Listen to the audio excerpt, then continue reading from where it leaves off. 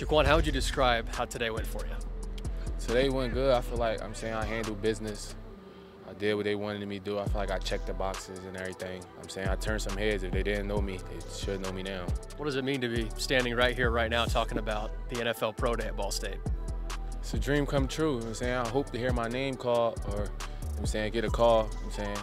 So it's really a dream come true. Coach, how would you describe seeing Jaquan Amos out there at the Pro Day for Ball State? Really proud of Jaquan. He came into our program last January, and really what he's done in 1 year's time has really been quite remarkable. He was a really consistent football player for us week in, week out. He really did a great job today. Really happy and proud of him, and can't wait to see what's next. What was it like to be able to have your teammates that you played with at Ball State out here supporting you throughout all the drills? It was just a blessing just to be back and everything. Seeing all the guys, trying to show the younger guys, like, I'm trying to lead the way for the younger guys. Keep going, stay humble, keep grinding. And it was just good to be out here with all the guys, my DBs, Nick, AJ. We put in a lot of work and everything.